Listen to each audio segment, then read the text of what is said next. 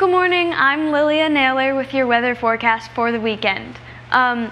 Today has been a nice break in the humidity, but as a low pressure system is moving across to the north of us, it will be carrying moisture from the Great Lakes into the New England area, making Saturday night into Sunday morning pretty humid. Air pressure will increase as this high pressure system moves also across towards Massachusetts, bringing sunny weather and clear skies. The high pressure conditions will have very little chance of precipitation, except possibly Saturday, when the moisture in the air and evaporation from the intense sunlight create an opportunity for thunderstorms in the evening.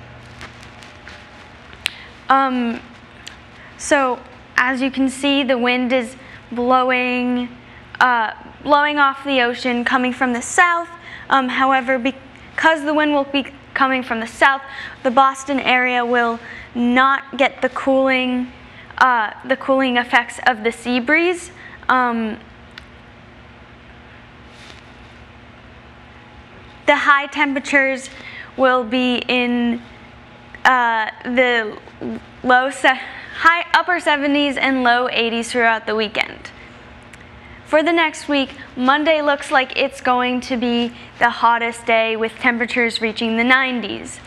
For Tuesday, this low pressure system that was in the center of the country earlier this week will be moving across, bringing a cold front with it that looks like it's going to hit the New England, Massachusetts area on Tuesday. So Tuesday looks like it's going to be the rainiest day, but it will clear up, leaving the rest of the week with pretty low rain chances and more sunny weather.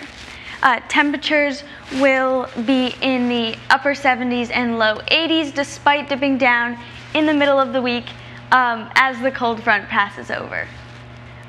We are getting so much direct sunlight due to the summer solstice. Sunday we will be getting the most sunlight out of any day in the entire year, so enjoy your summer solstice.